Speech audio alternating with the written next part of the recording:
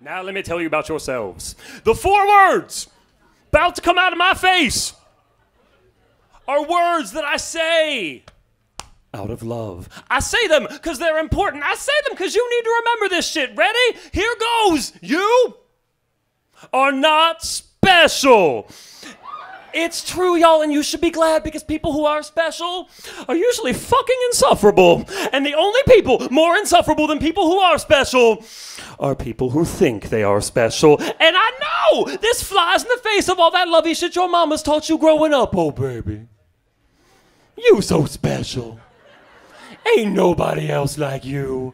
And this would be fine if we knew how to handle that, but we, as it turns out, are human beings and not very good at knowing when to stop. So I'm special usually turns into I'm special. Give me shit for free.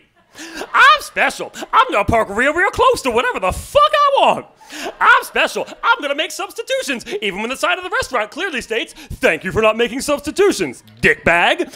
There is a nearly non-existent line that separates special from entitled. And the average American is pretty sure he is special enough to piss all the fuck over that line. So we become drenched in urine-soaked entitlement.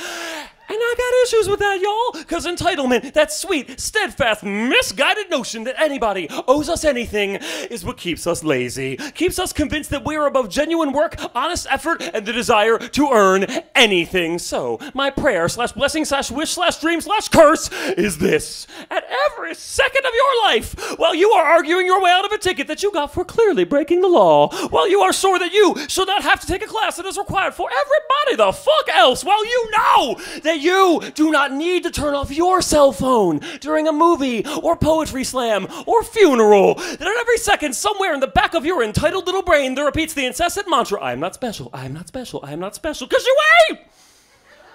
And I know!